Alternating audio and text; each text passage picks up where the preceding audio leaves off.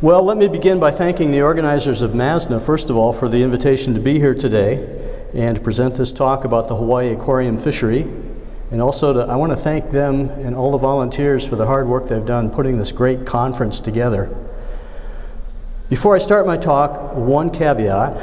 I want to be clear about this. I'm not an official representative of the Hawaii Aquarium Fishery, and I'm not paid in any way to do any work on their behalf. I'm doing this because I have great respect for the aquarium hobby, and I believe very strongly in the data that clearly demonstrate this fishery is sustainable. Last but not least, maybe even first, I want to thank these individuals for their help during the preparation of this talk. Obviously, there are a lot of people involved in this issue, a lot more than this list, but these specific people, Pete Basabe, Tony Nahaki, Dr. William Walsh, Jim Lynch, Marge Awai, John Capolino, Bob and Tammy DeWitt, Bill Dorman at Hawaii Public Radio, Les Matsura, and Dr. William Walsh again helped with comments, discussion, and some of the audiovisual materials. So now let me begin. I want to begin by asking you in the audience a couple of questions. How many of you maintain a marine aquarium? Okay, a substantial number of people in the audience have an aquarium. Well, no surprise, it's a marine aquarium conference, but there are a few people in here who don't, at any rate. The second question, how many of you have a yellow tang in your aquarium?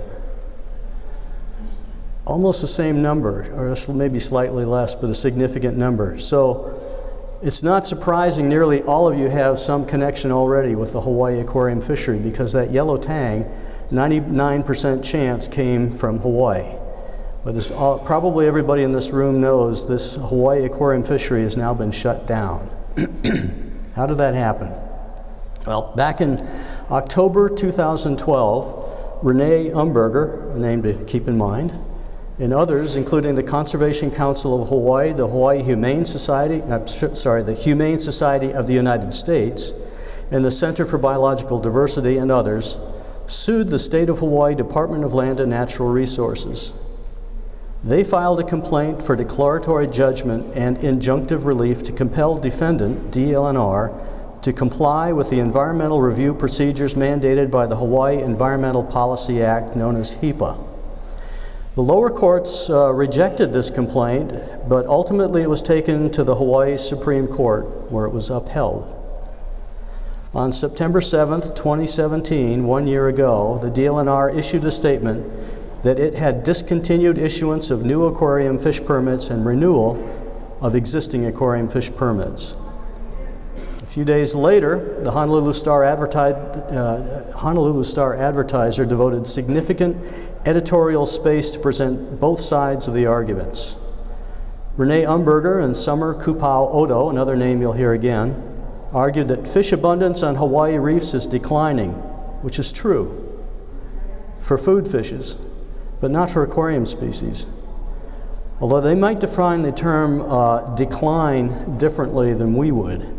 They also argued that allowing vast numbers of marine animals to be exported and sold for private profit without any scientific assurance of sustainability should never have been allowed.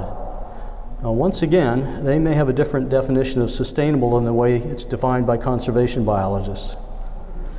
I was given the opportunity to argue on behalf of the fishery and pointed out that the Hawaii Aquarium Fishery is sustainable and that there's significant data to back that up. And also, and particularly because of the huge reproductive potential of yellow tangs and other reef species to quickly replace fish that are collected. We sometimes look at it as like a bank account. The capital, the brood stock, is not touched. The interest that accumulates are the fish that are collected for you for the aquarium trade, and that interest continues to accrue. Well, that brings me to the title of the talk, Hawaii's Aquarium Fishery. What happened? And I'll try in the limited time I have now to give you an overview of the situation as it unfolded, where it stands now, and a bit of where we go from here.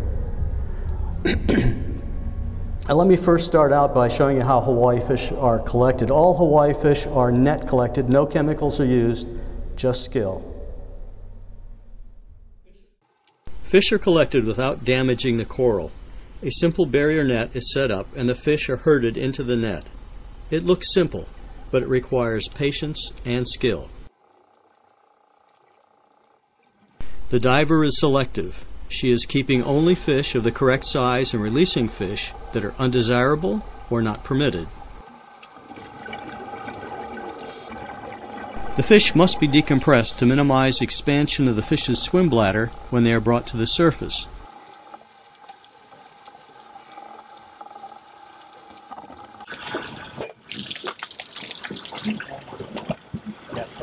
Excess pressure remaining in the swim bladder is released by a quick and simple procedure using a hypodermic needle. This is no more harmful to the fish than giving any pet an immunization shot. Care is taken to separate some fish that might fight by placing them in individual containers. Clearly, this work is labor-intensive, requiring skill, hard work, and a great deal of expensive gear. Okay, so you have an idea, at least, that is how aquarium fish have been collected. The needling part I put in there, I know sometimes that causes some concern, but in my opinion, as I said, it's really, we give ourselves shots, pet shots, it's really not any different than that. A brief history of the aquarium fishery controversy. So here are some comments from a workshop sponsored by Sea Grant at the University of Hawaii on this issue, and I'm going to read some of the comments made at this workshop. Dr. John Randall, the preeminent ichthyologist of our time, said, "There are some who feel the aquarium fish collecting in Hawaii should be banned. I do not agree with this view. The populations of these fishes are enormous, and the catch of the collectors is insignificant if we consider the populations as a whole. The answer for both sides, those who want to stop commercial fish collecting and those who wish to continue it, is the development of more marine preserves." And Dr. Leighton Taylor, who was the director of the Waikiki Aquarium before I was, made these comments based on initial surveys that he conducted. The results of our study for 5 species in the Kona area showed that little impact was being made on Hawaii reefs as a result of aquarium fish collecting. One way to solve the conflict would be to exclude areas from any harvesting. And finally, Dr. Bill Walsh, who's been the leader of reef fish monitoring surveys on the West Hawaii coast, said, "Public awareness over the possible harmful effects of aquarium fish collecting is increasing. Emotion over this issue is intense, and the anti-collectors are strongly critical of the reef rapers. Dr. Taylor's study must be regarded as only an initial step in answering some of the questions. It is necessary, indeed imperative, that further studies be conducted." Okay, that was back in 1978. 40 years ago, this issue has been controversial, but it was recognized at that time that more protected areas and research would be needed. So we've gone back 40 years. I'm going to skip through the next 20 years and note there were attempts nearly every year at the Hawaii State Legislature to shut down the aquarium fishery. All of those attempts failed. The legislature in those years was apparently not interested in putting people in the aquarium fishery out of work and had confidence in their Department of Land and Natural Resources that it was performing its duties to protect the resource and the environment.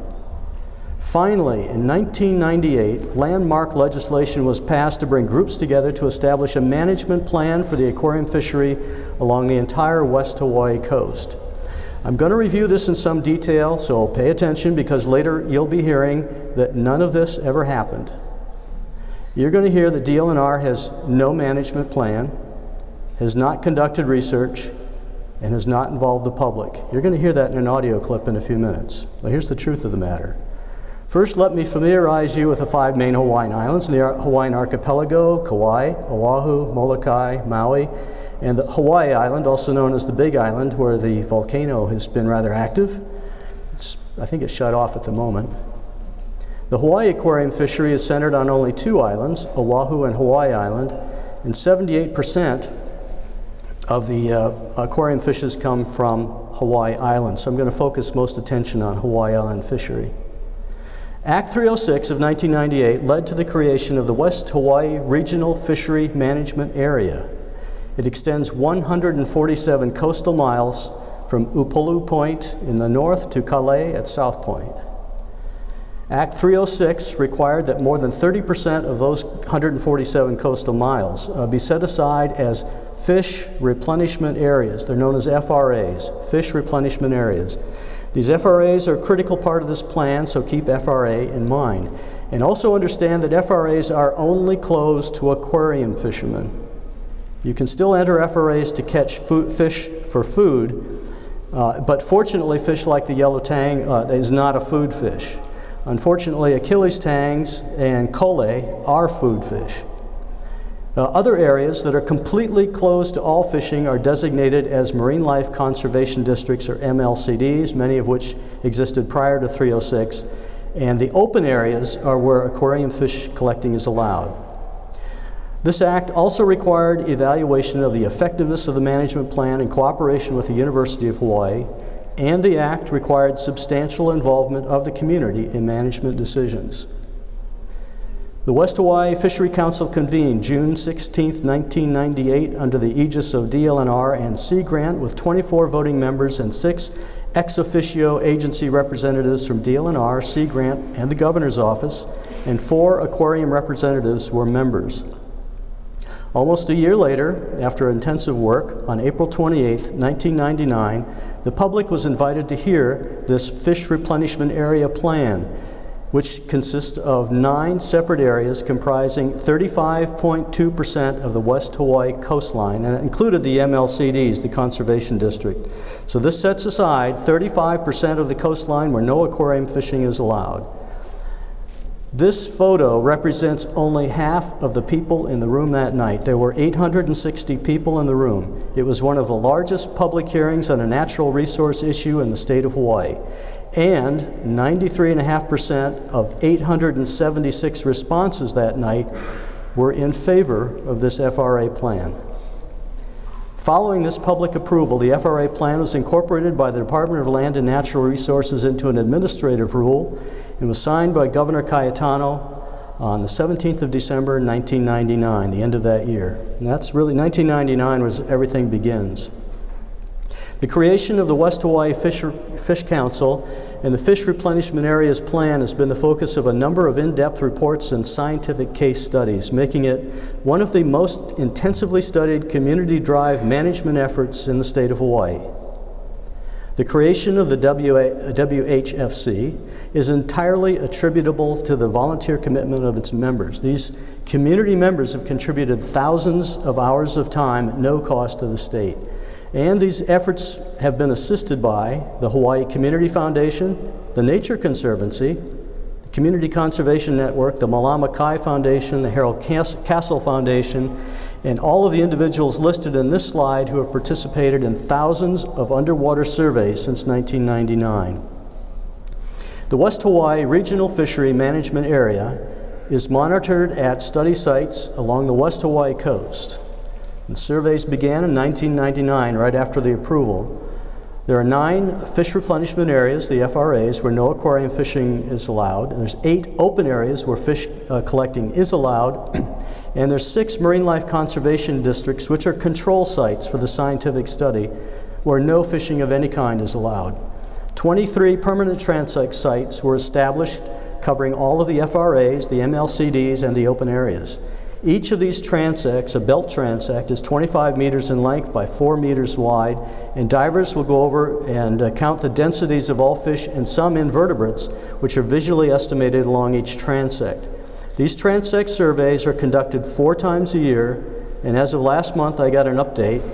8,512 transect studies have been completed, representing the cumulative efforts of 77 survey divers.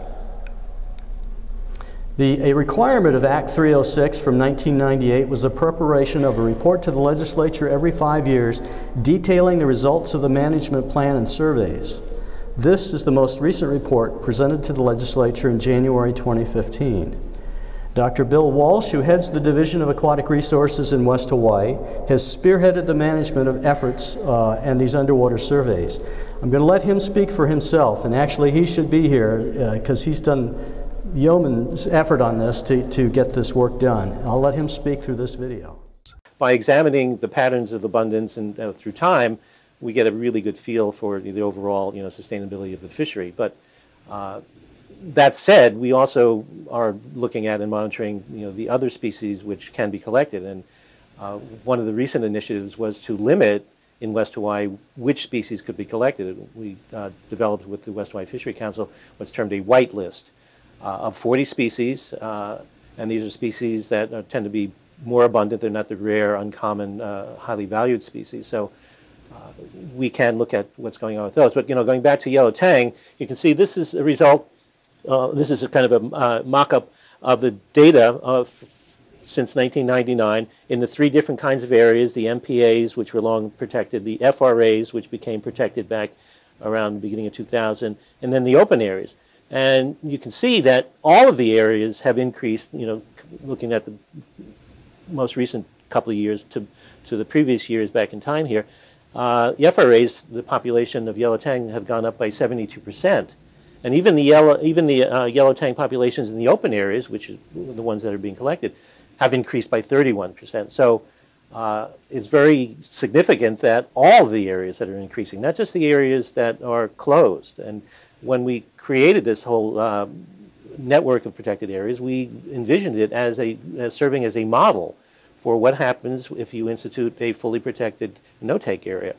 And even the second most collected species, and this is the figure showing that's very even more dramatic increases: 56% in the marine protected areas, 47% in the FRAs, and a 54% increase in the open areas. And the population of both these species have increased by millions of fish over that period of time. Unique things about the aquarium fishery is it is the most intensively managed fishery in Hawaii. It's also the economically most valuable inshore fishery. It exceeds reef fishes in general. It exceeds even bottom fish in the economic return of it. So, having a well-managed fishery makes sense both ecologically and economically for the state of Hawaii. And the key difference basically is the percentage of areas which are off limits to the aquarium collectors, which constitutes 35%. 65% is open. The aquarium fishery targets small individuals, immature individuals. And if you can have areas that allow those small individuals to mature, and for yellow tang, that's somewhere about 5 to 7 years, and then they start reproducing. And for yellow tang, they have a relatively long lifespan of 40 years or so. So for decades after decade, in those areas that are protected, there's successful reproduction, and as they get bigger, the reproduction actually increases. And then almost fortuitously, unlike a lot of other fisheries which target the biggest fish, the ones that reproduce most, the aquarium fishery doesn't. And there's almost like a size refuge, even in the open areas, where once they reach a certain size, and that's typically around that size at maturity, they're not really desired for aquarium collecting, and they're released if they're caught. So even in the open areas, there's very robust populations of the adults. And the third thing with the aquarium fishery, particularly the yellow tang, it's not a desired food fish. So we have 3 things going for it, and that's unique, literally, in most fisheries to have all 3 sort of behavioral, biological, and management options making things work. Okay, in summary, the controversy over aquarium fishing in Hawaii has gone on for 40 years. There have been numerous attempts to ban aquarium fishing through legislative action, and they've been defeated over many years. Act 306 finally brought together key representatives to develop a robust management plan for West Hawaii aquarium fishery with substantial community input and support. And data from 8,512 DLNR surveys from 1999 through 2018 have conclusively demonstrated the West Hawaii aquarium fishery is sustainable. Conclusion: Hawaii has a well-managed, intensively studied, sustainable aquarium fishery lauded as one of the best managed coral reef fisheries in the world. And I should be able to say the end, but not. Here's the rest of the story. Enter Renee Umberger and Robert Wintner, aka Snorkel Bob, and their organization For the Fishes. I may say there may be a representative of this organization here today, so listen up. Their mission is, through consumer education, scientific research, I have yet to see that, but scientific research and advocacy, we work to reduce the demand for coral reef fish and other tropical wildlife that have been captured unsustainably from the wild for display in saltwater aquariums. And the capture of fish and other wildlife for display in personal aquariums is one of the biggest threats to coral reefs in tropical Pacific waters. Never mind global warming and the rest of that. Umberger and Whitner have saturated the media and public meetings with their own alternative facts and inflammatory rhetoric, such as calling the aquarium fish trade wildlife trafficking. Trafficking is the trade in endangered and threatened species that are protected. None of our fish are endangered or threatened, and it's all perfectly legal, but nonetheless, it's inflammatory language, but it works, calling it wildlife trafficking. They claim there's been a 70 to 90% decline in yellow tangs despite what you saw. They also claim that fish collecting has caused coral reef degradation. There are studies to the contrary. And that some reef fish assemblages have collapsed and endemic species are disappearing. I know of no data to that effect. They make these statements without any foundation from scientifically gathered data. In fact, the published data that do exist completely contradict these claims. Their comments are specifically designed to elicit a strong negative and emotional response from their audience towards aquarium fish collectors. But the fishery has made some monumental blunders. You've seen this picture already, and this has not helped their cause at all, such as this most unfortunate photo of dead yellow tangs. I don't know the circumstances behind this photo. I don't know who dumped them, how they did die. Did they all die at once? Were they frozen over a long period of time and dumped? I don't know. It doesn't matter. This photo's horrible. But it's the only photo I know of. I mean, there's different angles, but it's still the only photo. It's an isolated incident. It's not a regular occurrence in the aquarium fishery. Meanwhile, there's no outcry from anyone about photos like this, which are a daily occurrence at Honolulu fish markets and completely legal. A cooler full of dead Achilles tangs for food is apparently acceptable. A live one for an aquarium is not. It makes you wonder, are they really interested in protecting the species or just shutting down the aquarium fishery? And then there's this blunder that ended up on national news. I'll have to play it. You need to see it. The fish collector in this video was being recorded by Renee Umberger. He swam over to her and pulled her regulator out of her mouth.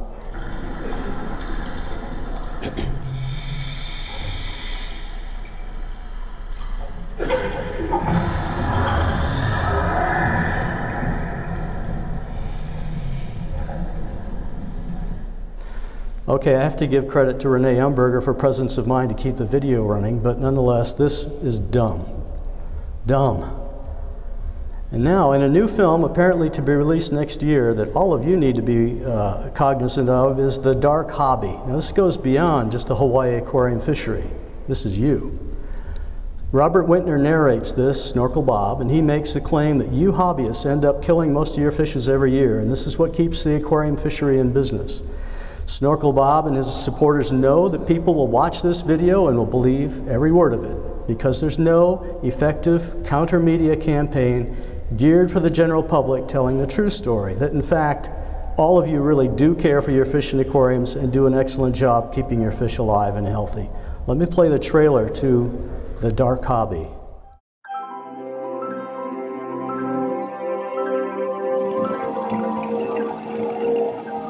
This is a Hawaii treasure. This is Hawaii culture.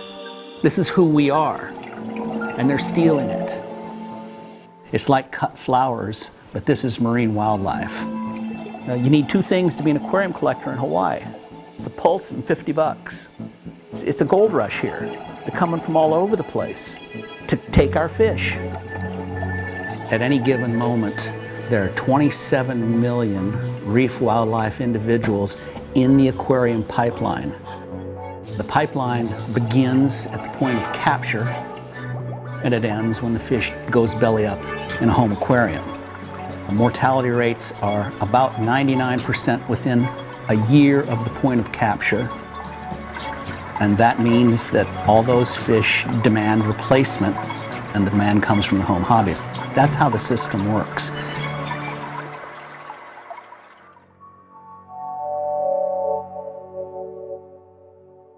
Yeah, discus. Who knew? Well, has this negative campaign worked? Oh, yes, indeed, it has worked. The misinformation and inflammatory rhetoric, coupled with a few disturbing photos and incidents, have been enough to change public opinion in Hawaii. And as you can see in this informal poll taken by the Honolulu Star-Advertiser, 56% of the respondents believe that reef fish collecting should be banned, and 34% want it stopped pending an environmental impact statement. A caveat that this is not a scientific poll, it's just the newspaper asking, but it's the opinions of 1,147 readers, but I wouldn't discount it. All of these efforts to stop the aquarium fishery ended up in the legislature again and culminated in another piece of legislation in 2017, introduced as Senate Bill 1240. This bill would have ultimately ended the fishery by allowing all existing aquarium fish permits to terminate on their expiration dates. 12 scientists from Hawaii and other states wrote to the legislators urging them to vote against Senate Bill 1240. The consensus of scientific opinion is that the aquarium fishery has demonstrated through rigorous scientific methodology that it is sustainable and has caused no environmental harm. Plus, it has significant economic benefits to individuals in the state of Hawaii. Nevertheless, the bill this time was passed. Subsequently, the head of the Department of Land and Natural Resources, Suzanne Case, urged Hawaii Governor David Ige to veto the bill based on the department's extensive research and data. Representatives from the industry, including myself, and from PJAC, the Pet Industry Joint Advisory Council, also met with the governor, urging him to veto the bill. At the same time, the governor was under intense pressure to sign the bill into law. Ultimately, Governor David Ige decided to veto the bill, so there was a reprieve for the aquarium fishery for a few months. Then, in September 2017, the Hawaii Supreme Court issued its decision that DLNR does have to abide by the Hawaii Environmental Policy Act and conduct studies to demonstrate whether or not the aquarium fishery is having any significant negative environmental effects. What was not understood by everyone, however, and this is a critical detail, aquarium fishery permits are not issued to allow collection of aquarium fishes, but rather they allow fishermen to use fine mesh nets less than 2 inches mesh size. Otherwise, state law, which supersedes agency rules, allows any commercial fisherman to use a net with a mesh size 2 inches or greater. Until state law is overturned, any commercial fisherman has a right by law to use larger mesh size nets. Unfortunately for the West Hawaii fishery, aquarium fishermen there also need a West Hawaii Island aquarium permit, which includes a sticker added to their commercial marine license card. Those permits and stickers are no longer being issued, so that aquarium fishery in West Hawaii is closed. Mind you, you can still catch and kill Achilles tang and kolei and other species, but you cannot capture them alive for your aquariums. You can kill them. You have them on your boat alive, somebody's coming to check you, kill it. Oahu and East Hawaii waters are still technically open, but they don't require the sticker, but those areas are far less productive. After their victory, Earth Justice attorney Summer Kupau-Oto was invited to speak on Hawaii Public Radio, and a few days later, Bruce Anderson from the Department of Land and Natural Resources was invited to give his counter-arguments. Here's an edited version of those interviews. Aquarium fishing for commercial purposes has been halted in Hawaii by court order. It's a temporary halt, but it means all existing permits are null and void pending an environmental review. The court order is the latest step in a long process for Earth Justice, and Senior Associate Attorney Summer Kupau-Oto is with us to explain what it all means. With a few clicks of their mouse and the payment of a $50 fee, they could obtain automatically a permit that would allow them to take unlimited numbers of our reef fish and wildlife for exportation and sale in Hawaii and throughout the world. So our clients were very concerned about this process, and the Supreme Court in September, the Hawaii Supreme Court, declared this process invalid. It's illegal. DLNR's practice of rubber stamping these permits blindly without studying environmental impacts violated our cornerstone environmental law, the Hawaii Environmental Policy Act. And the law, which we refer to as HEPA, establishes a very specific environmental review process, all geared towards the goal of having our government decision makers be informed of all environmental impacts before they make decisions, before they authorize private activities, and in this case, the mining of our public resources for private profit. DLNR's history, its refusal to engage in the environmental review process for decades now. HEPA has been on the books. Again, it's our cornerstone environmental law, and this agency, which is under a constitutional and statutory duty to conserve our resources, to manage them properly. It had a duty to comply with this law, but it refused to do so. And given that history, my clients, I think it's hard to have any faith that they're going to do something. If I talk to somebody from DLNR, I'm betting they wouldn't describe it as a refusal. What would they describe it as? What would their explanation be? I think their explanation, interestingly, has not been a lack of resources. I haven't heard that.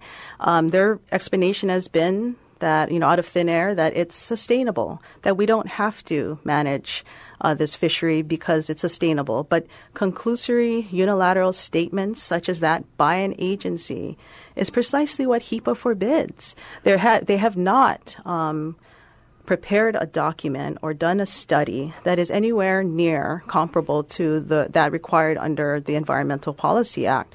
A process of collaboration, public participation, transparency, right? Its own reports. And looking back to 1998, the State of the Reefs report, there DLNR concluded that studies are necessary at that time if the aquarium collection is to continue. And more recently, in a report in 2015 to the legislature, it found that fish are significantly depleted in areas the trade operates. A number of species have failed to respond to the no-take areas established to protect them, and they have actually decreased since 1999. So, we're very concerned. We believe, even though those numbers show, hundreds of thousands of fish being collected each year, we believe it could be much greater. And we could be talking in the millions of fish stripped from our reefs every year now for decades. The discussion generated as many questions as it did answers, so our producer, Ryan Finnerty, called the Department of Land and Natural Resources Division of Aquatic Resources Administrator, Dr. Bruce Anderson, to get the facts on the aquarium industry in Hawaii.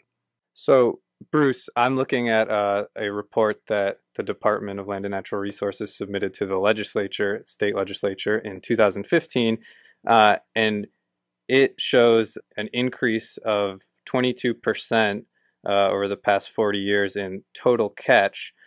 Earth Justice seems to be making the claim that we're not taking into consideration the overall populations of these fish. Is that an accurate statement, or is the department actively managing the populations of these species being taken?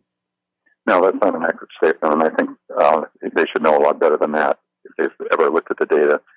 We've collected data for over 17 years from over 6,700 surveys and found that aquarium fish populations are generally stable or increasing in West Hawaii, where, again, most of the aquarium fish are collected.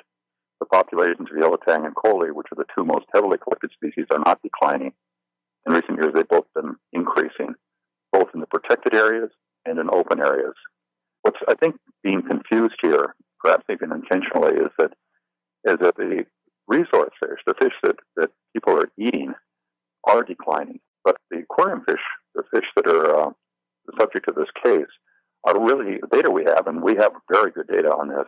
As I said, it was as good as anywhere in the world, shows that the fish populations are stable or increasing. So you would say that specifically with aquarium fish, the population and current practices are what could be considered sustainable? No question. If you define sustainability as the numbers remaining the same and or increasing, then they're sustainable. Okay, that gives you people who are actually in this whole big mix. You've heard from both of them now. Where are we at this moment?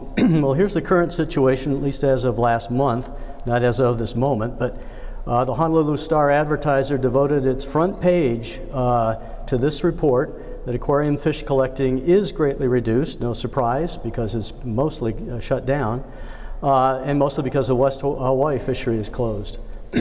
Some collecting is occurring on East Hawaii and Oahu using larger mesh nets. Opponents are saying the governor and DLNR are ignoring the supposed ban on collecting, and so the dispute continues right to this moment. And meanwhile, with considerable effort by PJAC, 2 environmental assessments were filed last spring, one for the Oahu fishery and one for the Hawaii Island fishery. Both assessments used DLNR data plus additional data from NOAA, and they concluded the fishery was not causing environmental harm and the populations of fishes were not being negatively impacted. Just last month, DLNR rejected these environmental assessments and called for a much more comprehensive environmental impact statement to be prepared. What happens next? The short answer is, I don't know. I was hoping by the time of this conference I could give you a more definitive answer, but I cannot. Several options are under current consideration, including a full environmental impact statement, but final decisions have not been made, and so you will just have to stay tuned. I want to conclude with a couple of slides here, and I know I'm running close to my time limit, but so here's some concluding remarks about fish collecting and your aquariums that every aquarist needs to understand about this whole issue.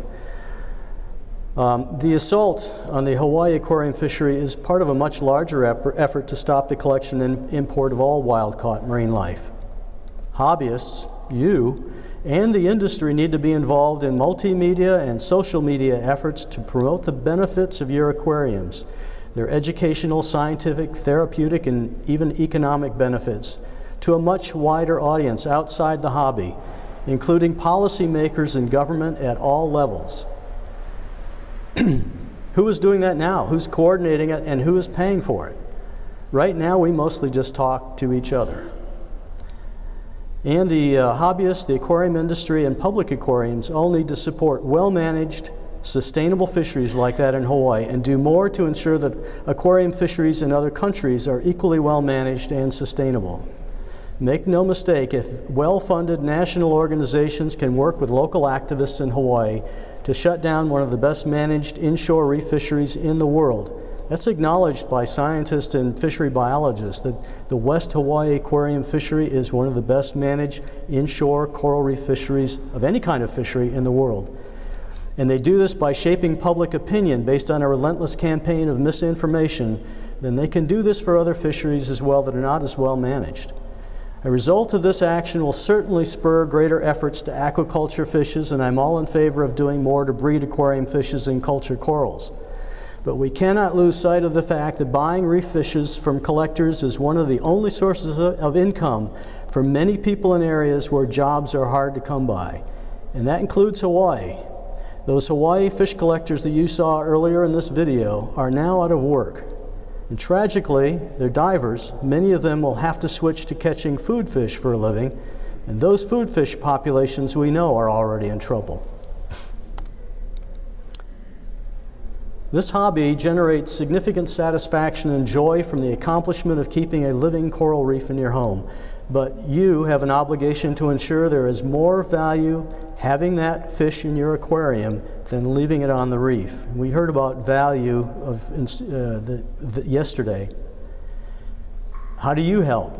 If you have wild-caught fish, give back to nature.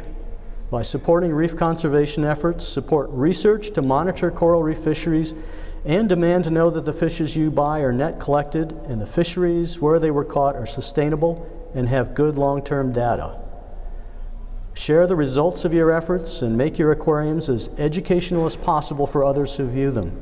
Use your aquariums to inspire young people to become marine biologists and start telling your stories to a much wider audience about the value of your aquariums. So thank you very much for your concern and attention. I hope in the not too distant future this issue will be resolved and this well-managed fishery can resume. Thank you.